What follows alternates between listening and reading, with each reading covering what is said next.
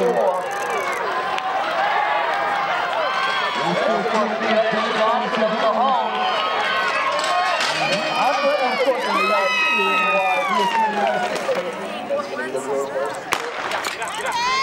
gentlemen.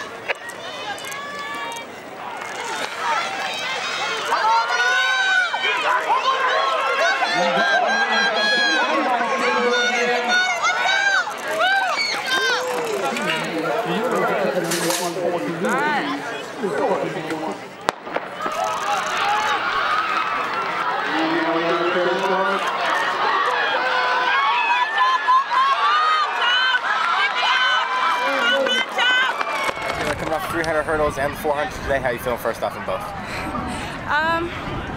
I PR'd in the 400, so that was the first one of the season, so I was happy with that. Sorry. And then the 300 hurdles, I was good with it. I wish my start was a little better, but it is what it is. State leading time this early in the season, does that have a lot of impact on you? Yeah, just going to state, I knew what I'm capable of, so I was just getting out and just hoping for the best. What's a lot of your off-season training look like?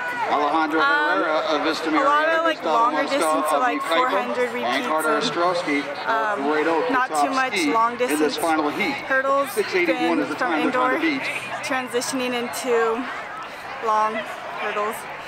A PR and a state leading time today, pretty good day. What are a few things you think you could maybe improve on though? Always my start. I'm pretty weak in the start. I don't get out as hard as I want to, just knowing like it's a long race. And just be able to just relax, maintain, and just keep pushing. What are a few meets you're looking forward to? Vista Murrieta 45.48. All the big ones. So I'm doing Chandler for the first time, Arcadia, and hopefully state. And Herrera, Vista Murrieta 45.85. Those are your top three. Freddie Scott, being able to, I want a 41 at least for the 300 hurdles, and for the 400, I want a 55, 56.